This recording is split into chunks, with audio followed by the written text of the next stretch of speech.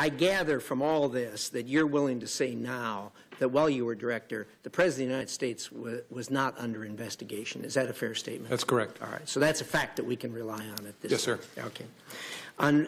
I remember you talked with us shortly after February 14th when the New York Times wrote an article that suggested that the Trump campaign was colluding with the Russians.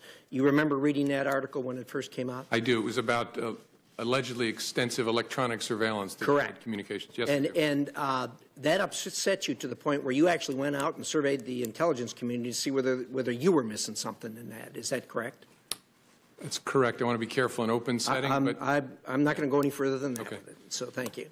In addition to that, after that, you sought out both Republican and Democrat senators to tell them that, hey, I don't know where this is coming from, but this is not the case. This is not factual.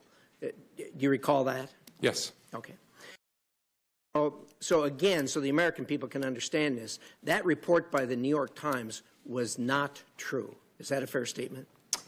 Yeah, in the main, it was not true. And again, all of you know this, the American people don't. The challenge, and I'm not picking on reporters, about writing stories about classified information is the people talking about it often don't really know what's going on, and those of us who actually know what's going on are not talking about it. And we don't call the press to say, hey, you got that thing wrong about this sensitive topic. We just have to leave it there. I mentioned to the chairman the nonsense around what influenced me to make the July 5th statement. Nonsense, but I can't go explaining how it's nonsense.